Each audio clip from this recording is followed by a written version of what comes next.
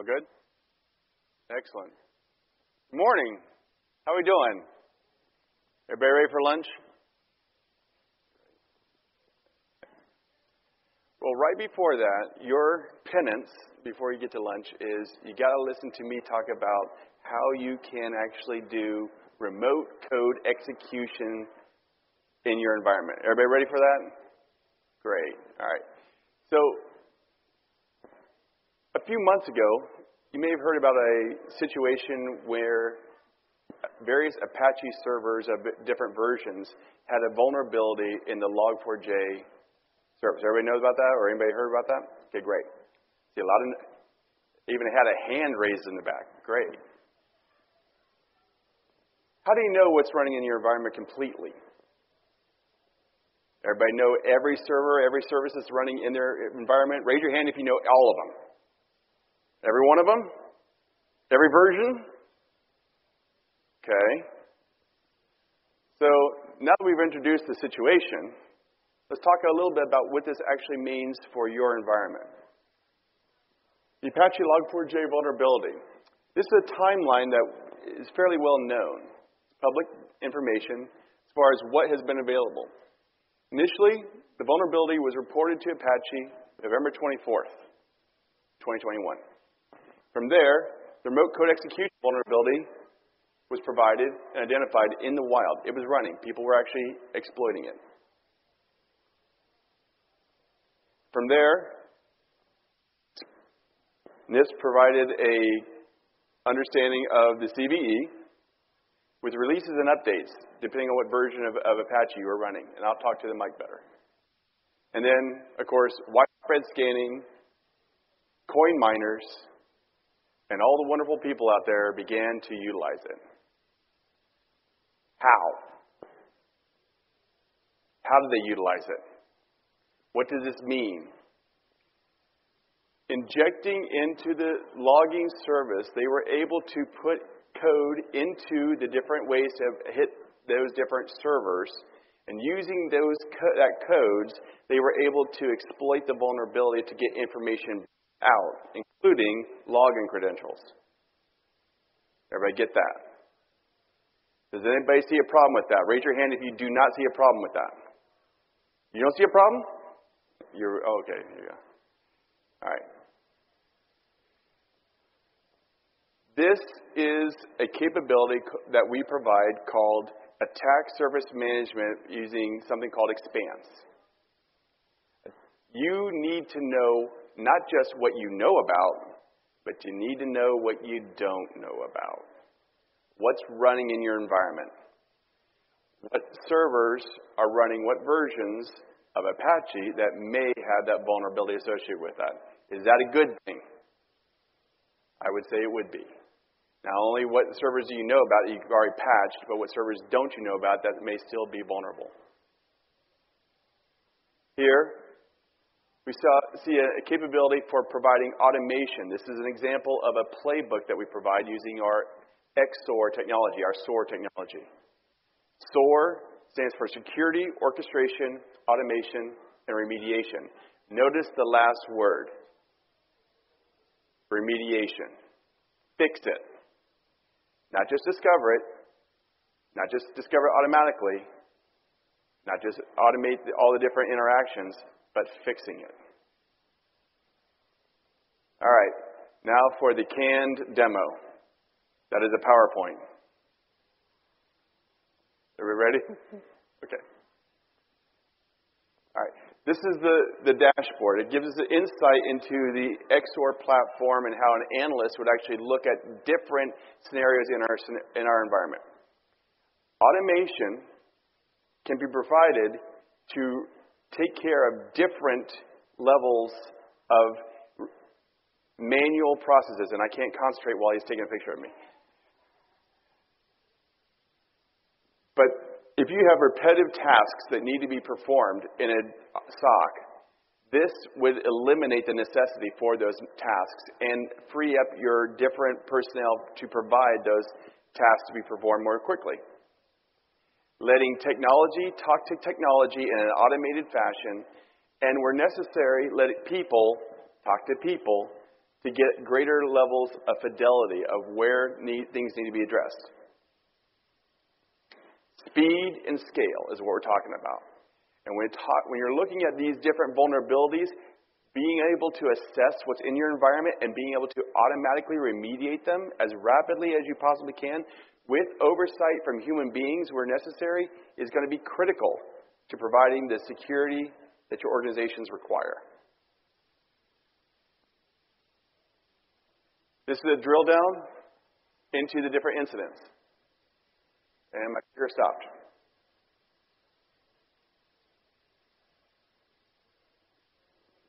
There we go. This is a drill down. Now we're looking at incidents that are in this environment. Specifically, we're going to look at the one called the Xpanse issue. In here, we see a breakdown of the actual incident itself. We get more information regarding what is running in our environment. I'm going to go back a few slides. I'm going forward.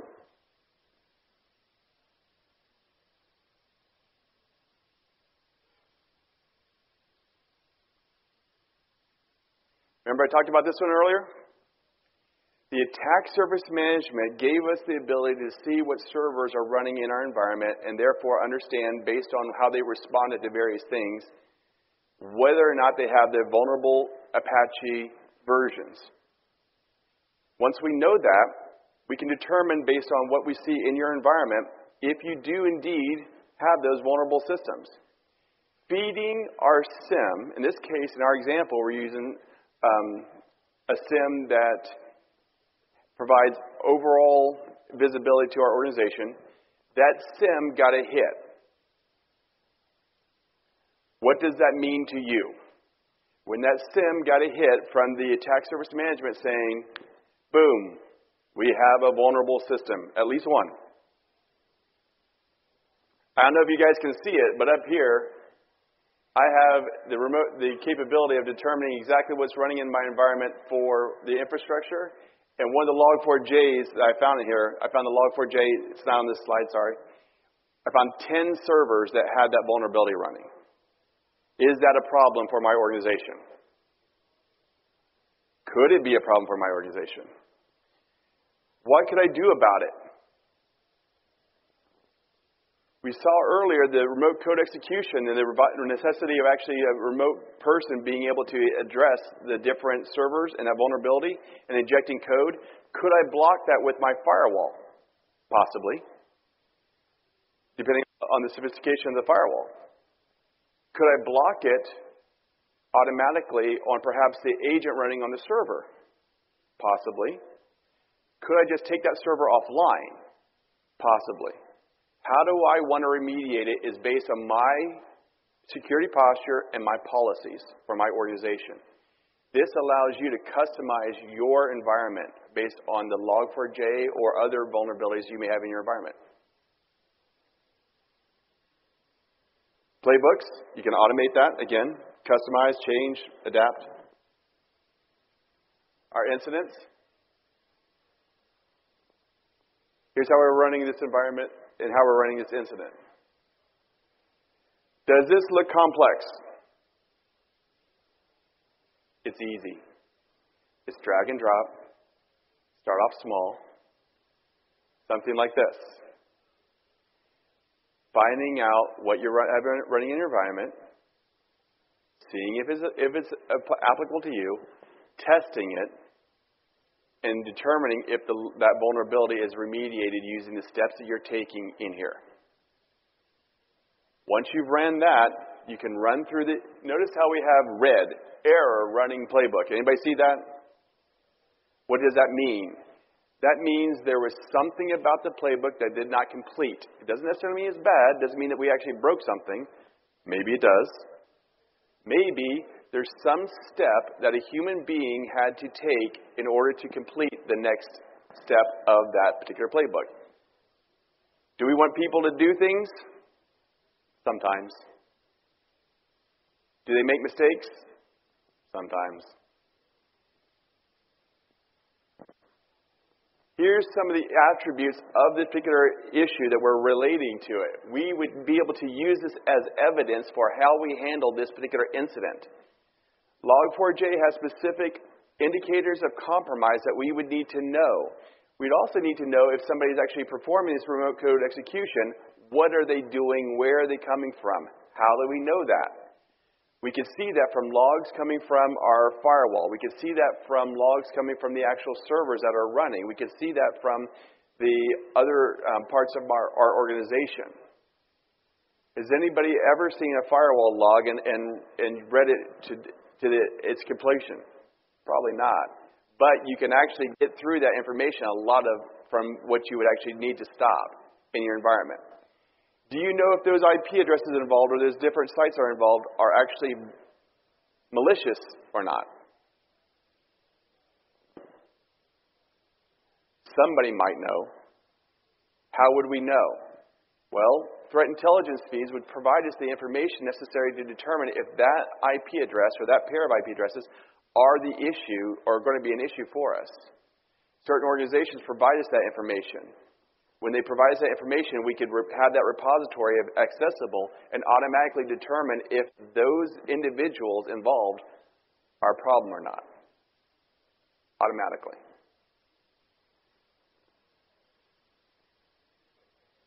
Here we have a collaboration capability built into the actual interface. You and other parts of your organization could communicate with each other, as well as threat feeds could actually provide you greater detail of information, so you can then determine if this is an incident for you or not. Has log4j been remediated completely? Have we done this?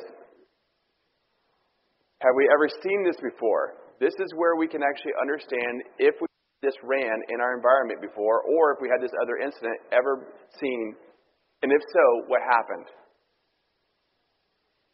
Automatically being able to tie various instances together, we can now look at how our organization is running more efficiently. We can see if we've actually changed the posture of our security and how much more rapidly we've handled these environments and we've actually handled this particular incident. Questions? I know you guys just want to go to lunch. You're free when you guys stop asking questions. So, no more hands, please. All right? Thank you very much for your time. Cool. Good afternoon. My name is John Santisteban, and I'm glad to have a big crowd in front of you here. Representing Area Security, and we're going to spend the next 20 minutes learning about a training system that we call Capture the Packet. So hopefully you'll get some good information out of it. Please, if you have any questions as I go along, please stop me and ask your questions.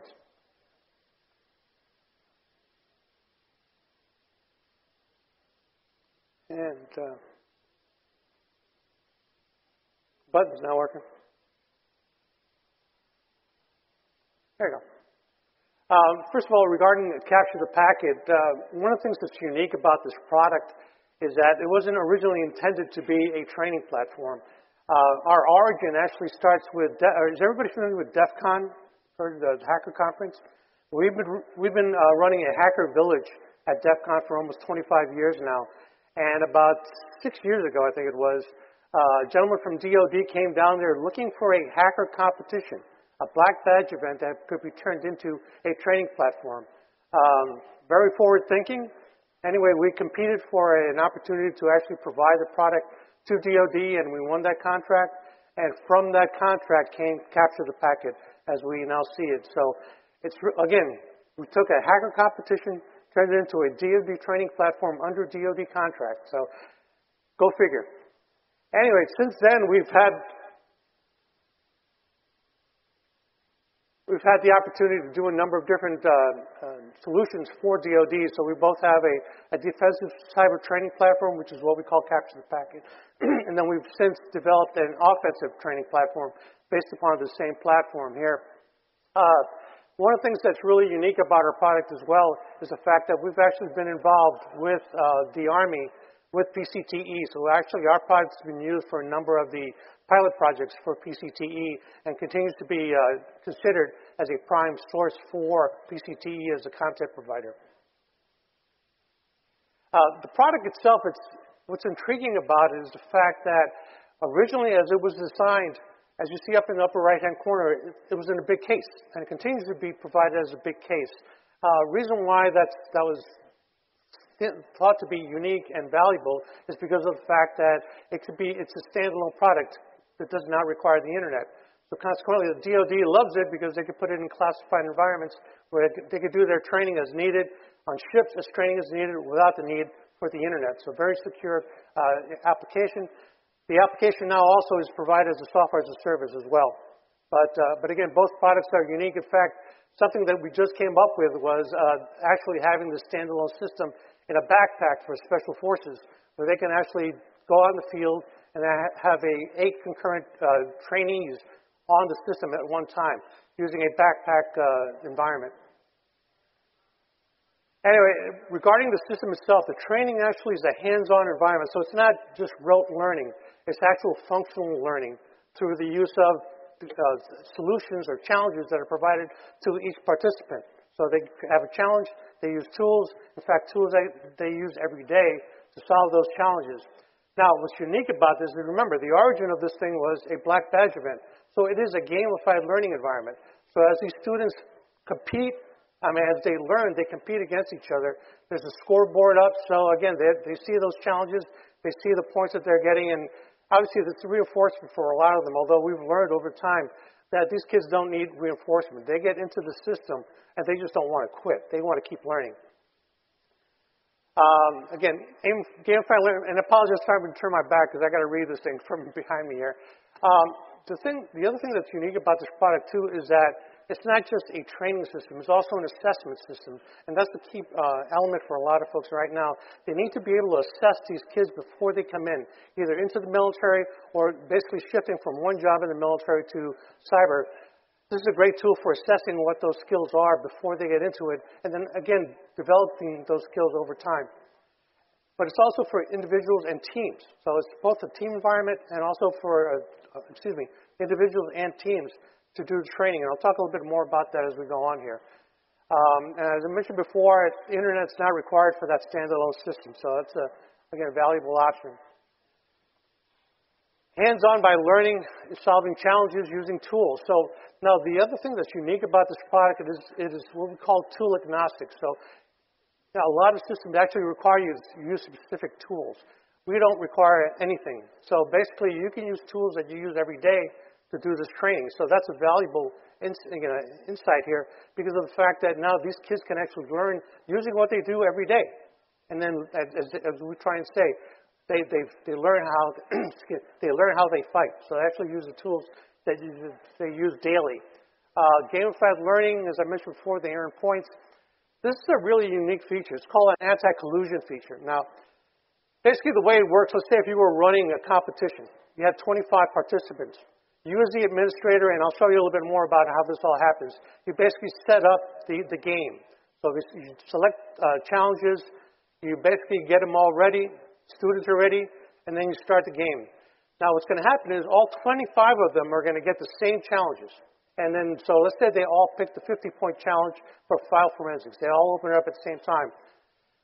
What's going to happen is every single one of them are going to have a different question. It's going to be the same question, but with a different little bite to it. So let's, for example, they're looking for a password. So it'll say, what's the password for Joe? The next guy's going to have, what's the password for Phil? On and on and on. So all 25 of them are going to get something different. So what's good about that? What's good about that is two things. One is the fact that they can't cheat, because the answer that I get is going to be different from the answer that you get, even if you're sitting right next to me. So, and I've seen this time and again, and this is the craziest thing I've ever seen in a competition, but we've seen 25 people, they're all competing against each other. All of a sudden you see one guy stand up and go over to another person to help them. Now, is that wrong for that person to help them? No. It is wrong if they gave him the answer, and all they did was put the answer in. But all they can do is basically say, listen, I got the right answer. This is how I did it. And then they basically now are teaching someone else how to get that answer.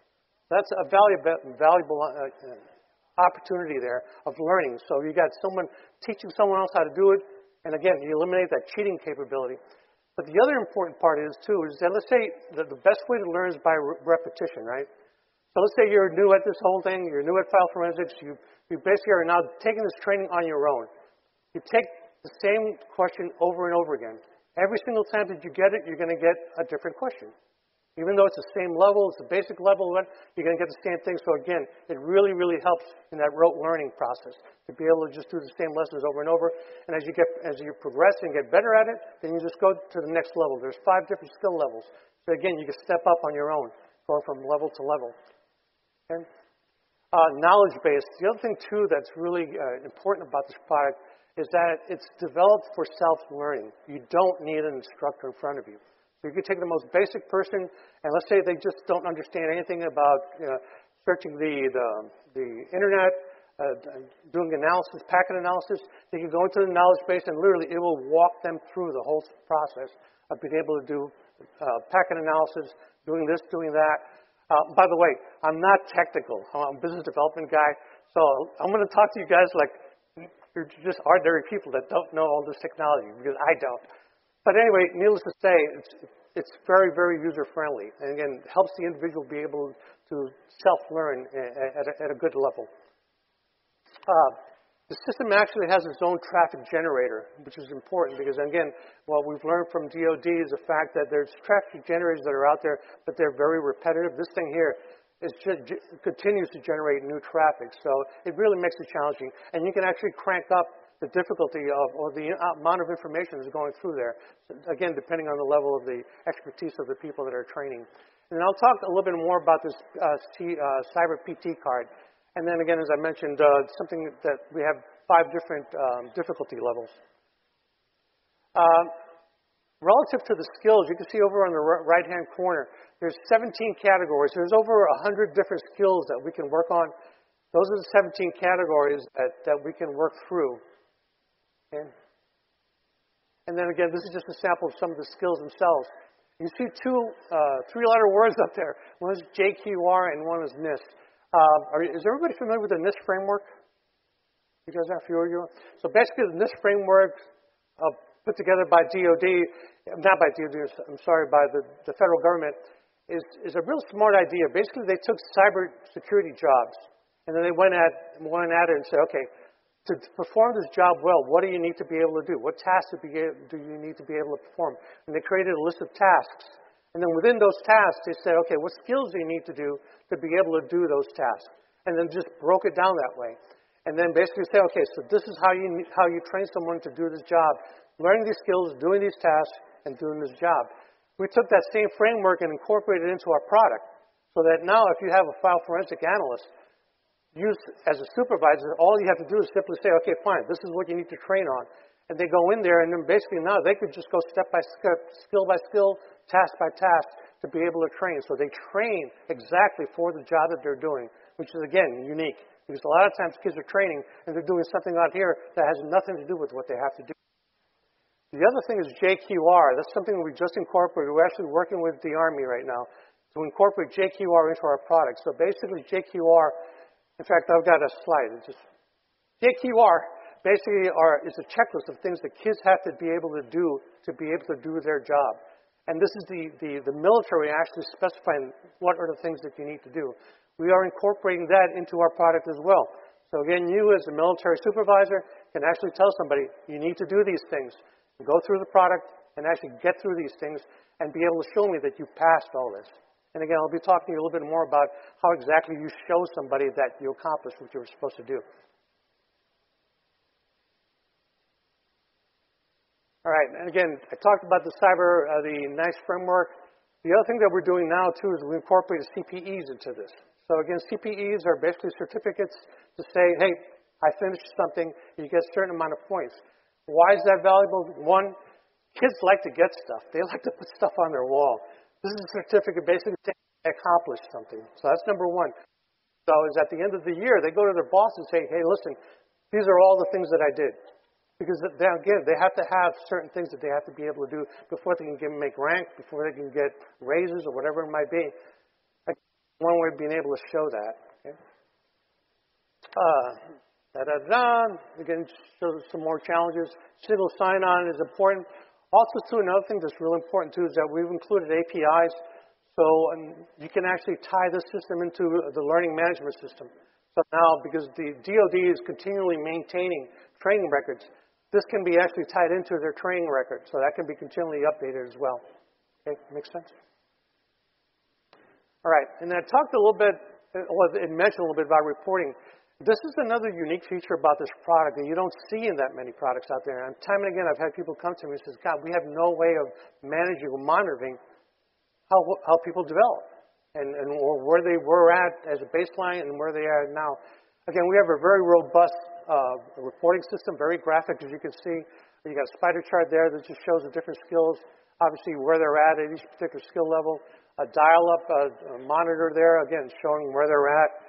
It shows the different skills, again, the strength within each skill. Again, very easy for you as a supervisor or manager to be able to help people understand. This is where you're at, this is where you need to be, this is what you got to do. And they can do this on their own as well, so it doesn't require a supervisor to do it for them. Okay.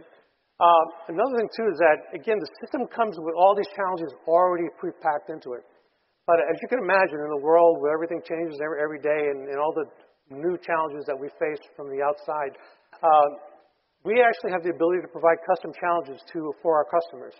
So if they all of a sudden are seeing some challenges from a foreign adversary or from somewhere else, that they say, God, we really need to work on that particular challenge and we have no way of doing it, they can come to us and we can actually create challenges that will help people train to be able to deal with the challenges that they face every day. So that's something that we do customize. We have crowdsourcing, so those challenges that I just talked about, as each organization or each customer hires us to do that, with their permission, we'll actually put it into a pool so that anybody who's using this thing within the military can actually use those same challenges. Again, classified and unclassified environments, and as I mentioned before, we do have a force-on-force module to support this.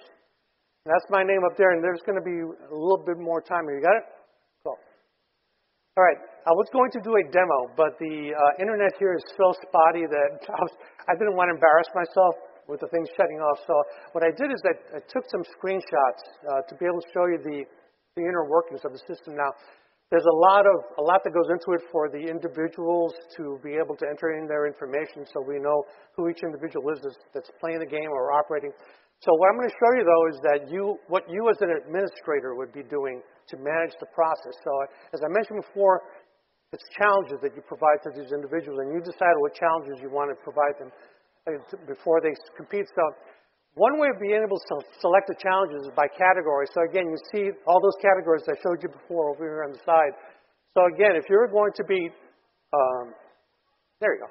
If you're going to be setting this up, this challenge, what you do is you decide on a particular category.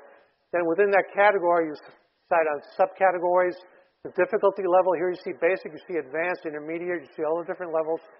This is going to be all these are going to be using network traffic that's going to be generated by the system. Okay, and then here's the individual challenges themselves and what they are. Okay, so again, I mean, very challenging. I mean, again, a lot of variety there for these individuals. And again, this is functional learning people. This is not just BS where they're spitting back stuff.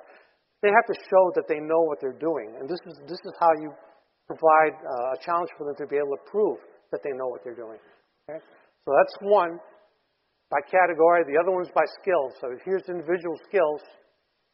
And again, same situation. Take a particular skill. Again, you look at the categories. Here's memory for analysis, advanced. Now here are downloads, so this is different. So instead of using network traffic, they're actually going to be downloading data, and then from that downloading data is where they're going to be presented with their challenges, and they go forward from there. Okay, now here's where we go into the niche frameworks. Again, as I mentioned before, it goes by category. So here are all different types of jobs that are available, that are out there, where there's analysis for it. And same thing, pick a particular job, and then it'll give you a list of all the different tasks within that job and the different challenges that you can present to them. And then now, so here's one, this by work role. And then this by KSAs. So KSAs are the knowledge, skills, and abilities statements. And then within those statements, they're all numbered. And then so all you do is pick the particular KSA you want. And again, same thing. All the challenges are all presented to you. And this is a picture of one of the screenshots from the game itself. So this is, so you as an operator, this is what you would see. So when the game starts, boom, you go into this, and here you see the point levels. And then here, this is the question itself. And this is where they would enter their answer. Now, here's something that's interesting is that we actually offer hints. So again, going back to this whole thing about the ability of people at different levels without an instructor being there, what happens when they get snapped? Oh, I really don't know what to do. You can go into the hints. Now, the interesting about hints is that we call them good hints or bad hints. You as the administrator can basically not penalize them for using a hint. It basically helps them to get started. But let's say after 2 or 3 times, you start penalizing them. Every time they go into the hints, they get knocked down a couple of points. So again, there's ability to be able to offer them that capability to use hints, but also too there's an ability to be able to penalize them for using hints. Because obviously in life, there's not too many hints. You got to do it or you don't do it, right? Now here's another thing that's really interesting, and we call it a round manager. Now, going back to that scenario at the beginning where we got 25 participants. So you're as a manager, you started the game, you got 25 players out there. You want to know what's going on. I mean, you want to know how these guys are doing or these gals are doing, and there's a way of doing it. Now, this is a unique in that you as a manager can actually click into any one of those individuals that's playing the game and actually see what questions they have, how many times they've provided answers. Have they had wrong answers? How many times they've attempted? How many wrong answers they have? How many right answers they have? All of a sudden, if all of a sudden you see green across there, flat out, you say, oh, this is too basic for this particular individual. Whereas others, you may see, wait a second, this person has been sitting on the same question for the last 2 hours and can't get it right. What's going on? You might want to go over to that person and say, hey, it looks like you're having a challenge. And then you can help them out. So again, this is a very active way of being able to participate in the training environment, be able to help people as they're going on before they get into that frustration level. And if nothing else, just monitor what's going on. And then going back to that knowledge base as I was telling you about, again, a lot of resources here, a lot of information, a lot of videos. I mean, how to use Wireshark, for example. So a lot of tools that are available to them. Again, same thing with the screen, except up here, you'll see under applications, you'll see all these within all these categories are tools that are available to them. So this is nuts. And then here's a terminal that you'll open up to actually manage the network traffic.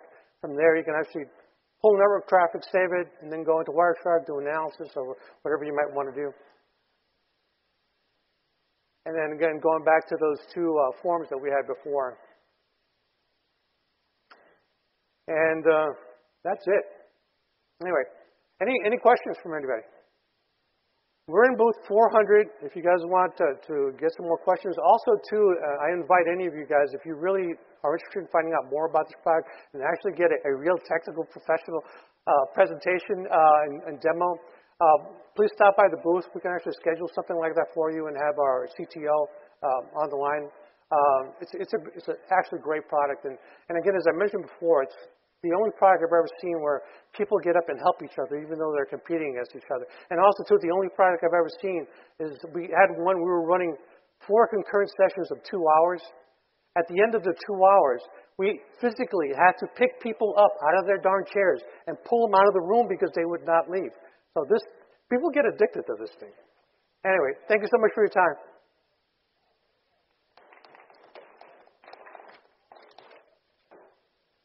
All right, well, thanks everybody for making some time today. I'm Kevin Cools with Forward Networks, and we're going to talk about, the buzzword out there. A lot of people are talking about zero trust, right? How can we get there? How can we assure access to applications, but only that given access? There's a lot of great products out there that are going to help us get there. But then there's that question, how do I know when I'm there? How do I know each step along the way that I'm making progress? That's where, specifically on the network side, we leverage a digital twin, mathematical model. to get us to that step, to understand all those permutations of traffic through our environment so we can establish some level of confidence in this zero trust solution. We all know networking is hard. We've been doing it a long time. That's nothing new.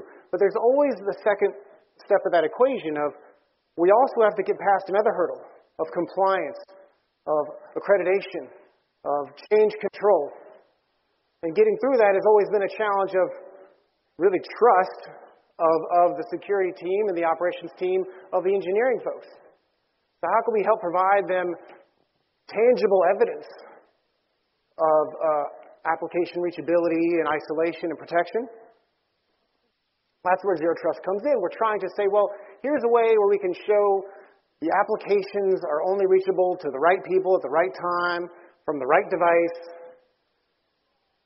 It's very optimistic, if you will. And there's no one solution to get us there. There's no, oh, I buy that fancy application firewall or out there and get an overlay technology that's going to provide that policy enforcement. There's a lot of steps along the way. And in fact, it gets a lot uglier when you start looking at the weeds of how do we implement zero trust. So this is all of those different silos as per the ATARC consortium that's focusing on providing zero trust for a network, for our government employees and through our different organizations. If we dig into that, how are we establishing any progress? We can't just run out and focus on, we got problems today in front of us of trying to establish progress. We have deadlines this month, next month, the month after that are coming down from executive orders to provide some evidence of our progress. So how do we get there? What's missing from this solution? What's missing to help us make that progress? Well, we have, how is our network behaving? Do we understand, other than what's in our heads, how this network is forwarding traffic?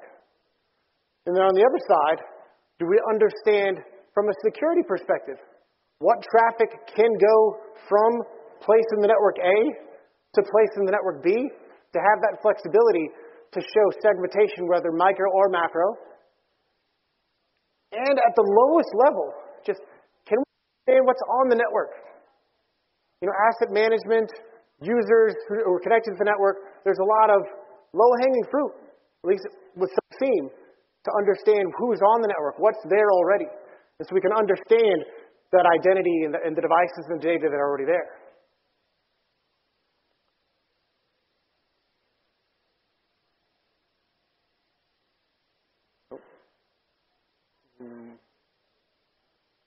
There we go.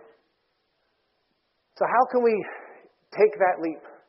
Well, we've done this a few times before, right?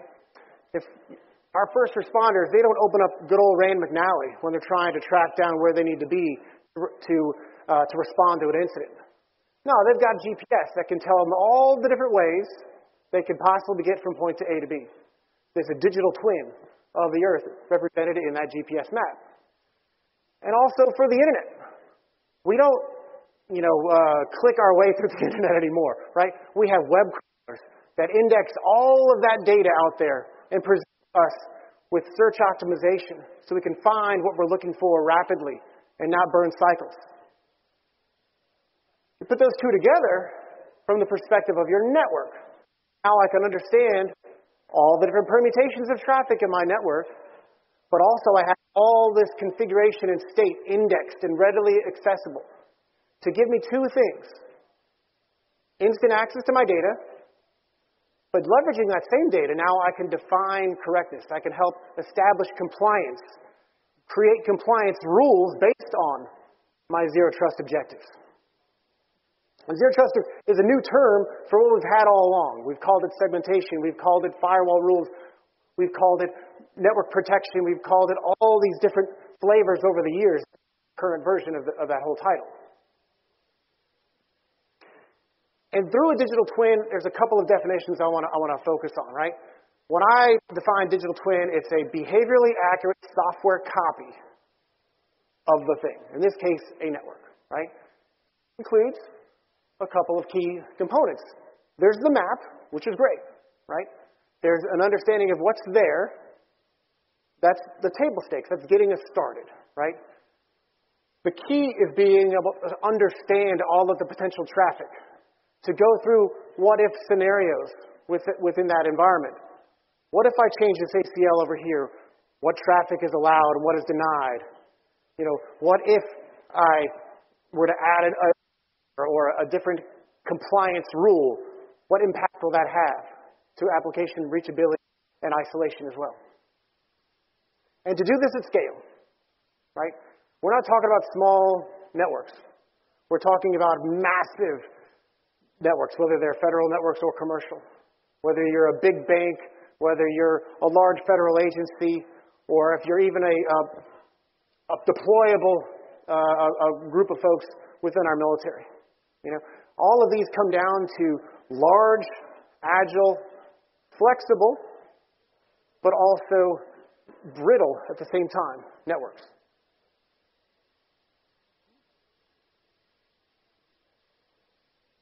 So now we can look at that digital twin against that eye chart that ATAR provided us with. You can see highlighted, these are places where that digital twin can help us execute. The yellow ones are directly, the blue ones are indirect, right? And I'm not going to read through them individually. We're going to cover a couple of key ones, right? And focus on those key assets. So we talk about the device and the endpoint side. Just simply knowing what is out there, right? So if we think about digital twin for the network, it's going to collect all the configuration and state. So that means I have ARP tables. I've got MAC address tables. If the network doesn't know about it, it's not there, right? So from all of that information, if I aggregate that, I know absolutely every endpoint in my network. I could use that a couple different ways. I could use that as source for my ACAS scanning. I could use that as a group of hosts or an object with which to translate all of my, where that those applications are reachable from those given hosts. A couple different angles to look with that. And also for intelligent response, to know, okay, now if I know where all my hosts are, and if I understand my traffic permutations, I can know all the different possible blast radius of those. So if we dig into visibility, right? One key one to focus on here is that we're collecting configuration and state. It's all text, right? So it doesn't matter if it's one collection, or in this case, 3 of my underlay, black network, my gray network, and my high side, my classified. I can take those 3 snapshots and actually merge them together to provide the true digital twin. Because that's the reality. The network is all of those pieces if I'm looking at a CSFC environment. It's not just what can I ping or what can I SSH to or what can I gather NetFlow from. It's the entire network together. And then I can define rules around compliance. So for example, I never want the red side to be able to talk directly to the black or gray. Makes perfect sense. My zero trust boundary there is avoiding data leakage. Also looking at all that configuration and state and visibility, I can define compliance as how we have traditionally. Things like sticks, things like routing table correctness. I want to assure that peer devices have the same routing table, right? If we think about the STIGs themselves, their boundary condition is around the configuration only. There's a lot more data that we can take advantage of when we think about the routing table via IPv4 or v6 or multicast routing. That presents the reality of what that network is ready to forward. So we want to make sure that redundant devices are actually providing redundancy and there isn't a mistake there.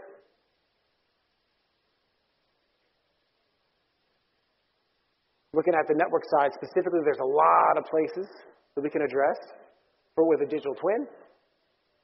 For example, if we're looking at like some of the specific items within the EO, AC4, I want to make sure that specific traffic patterns are available. So I can go through my checklist of, all right, I only want to allow my database to my back end or my user to my front end. I can create these rules that persist within my twin and will alert me when there's a configuration or a state that will provide a traffic pattern that defies those rules. In addition, so now I'll have a way to create alerts and to take action upon and notify before there's a breach, notify before there's an incident. Likewise, we can make more generic requests of, well, if I'm coming from an access switch, that's most likely a user, talking through a data center switch, most likely an application behind there, is there any way to get from switch to data center switch without going through a firewall? Those are types of rules that I can set that go well beyond anything you can comply with or a configuration compliance. This is about network function. Is it doing what it needs to do? So this is where I talked about, we've got great partners that provide those L7 firewalls, those application firewalls, but it doesn't do us a lot of good if the traffic is actually diverting around them.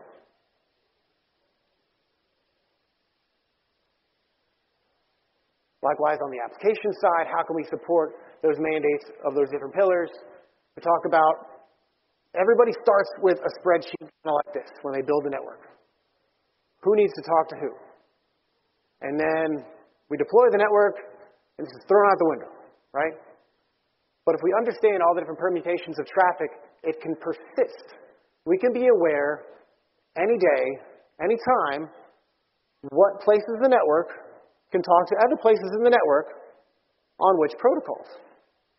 We can see in this case, specifically through the view of the digital twin with forward networks, I can see gray is where there's no route. You can't get there if you tried. Red is entirely blocked with a firewall. Yellow means partial connectivity. So there's certain ports, you can click on that and dig deeper to know what IPs are allowed, sources and destinations. So you can really keep a grasp on what does my micro and macro segmentation look like. That's a key requirement as we're moving on to whatever we want to call our security journey, now called Zero Trust.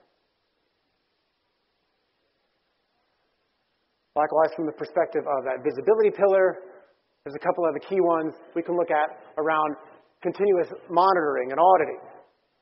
We can say, well, we're going to gather configuration and state for those devices, and we're going to look for compliance, not just, again, with the STIGs, but functional compliance. We build a query, if you will, querying a network like a database, so you can get in front of these issues before they rear their ugly head. Well, I've got a device with NTP out of sync. It's not a config. It's not going to be caught with the STIGs. It's a functional requirement. I can resolve that by looking at my state of my network devices. I query that as I collect that information regularly. Likewise, maybe I have someone created a too permissive of a rule with an NACL. I can catch that as well and then say, oh, I want to remediate that. Or I can see there are two disparate tenants that should never touch each other. Oh, I see routes being leaked and advertised across. These are all things that we all see or could see with our subject matter experts. Doing show commands, logging into devices. But realistically, they can't do it 24/7. Realistically, we need them to do more interesting architectural work. We need to leverage the tools in front of us to save them time, so we can make our Tier 1 and Tier 2 operators more valuable. Give them tools that's going to make them more powerful so they don't just kick tickets up to those Tier 3 and Tier 4 individuals. And if we're made aware of these issues, we can resolve them. We can have auto-remediation. We can build rules within that to say, when I see, if X, then Y. Hundreds of these queries are built into the platform. So instead of having that annual, painful check, turn that into a daily occurrence.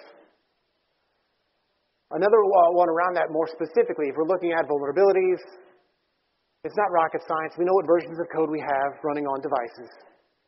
Usually it's a data call. Say, okay, a new vulnerability came out. We're going to hear from our security engineers. Oh, I need to know who's got routers and switches and firewalls vulnerable to this particular CD that just came out. On top of that, it's not just is it that version of code. That's data call number one. Data call number two, well, do they actually expose the vulnerability? Is the configuration knob enabled? All right, well, now the network engineer, security engineer is going to do another thing. Got to look into that vulnerability and see if that's turned on or not. And then the third thing, based on that mathematical model, we can present what are all the possible sources that can then reach that device to take advantage of that vulnerability. So 3 data calls that would take hours of your subject matter experts. They're doing it regularly because these vulnerabilities come out all the time, all baked into the platform, all available via API or UI for the security operators, so they don't need to bother those engineers and security engineers. They can just do it on their own and have that data updated automatically along these regular collections. So it's about, again, rapid access to data and definition of correctness through that data.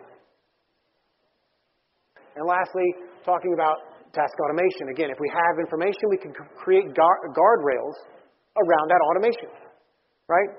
We have definitions of correctness that gives us the flexibility to either predict an outcome or to fail fast, right?